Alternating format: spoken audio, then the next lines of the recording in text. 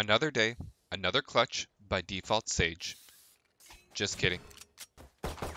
Look at the scoreboard. I'm currently 5 and 15 getting hard carried. I'm doing like a massive 69 damage per round, and this Silva probably needs to use his medical insurance after this game for breaking his back carrying us so hard. That said, currently on an eco round, currently 10-10. We're going to execute on bomb site A here. So I do let the team know that, okay, help me get into Bath. I'm going to fast plant on A, and we can watch the defusal from Bath. So we head towards A. I'm going to follow chamber in. And let's see what happens here.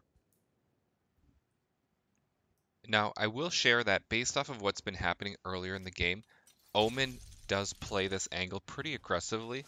For other Sage mains, if you throw a diagonal wall from this angle, you don't actually need to leave Bath to place the wall. So when you exit, you only need to clear the right side. So I'm going to immediately wall and then plant the spike here. You'll see that Raze does try to throw her grenade at us. I get the hell out of there. Now Reyna does teleport behind us. Thankfully, my Sova is in a flank position from short A.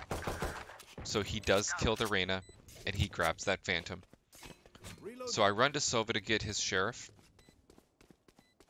However, he is going to die here, so I'll take the Phantom instead. I do shoot short A there to keep Raze there. And now we're down to a 2v1. You do hear the tap. I swing and get Raze. Now, we hear Omen teleport, but nobody's fooled because you can clearly see the circle where he's teleporting, so it's not like he crossed. So I'll be ready for it. So as he re-engages, I already know exactly where he's at. Thank you for watching, and I hope this can help you win some rounds.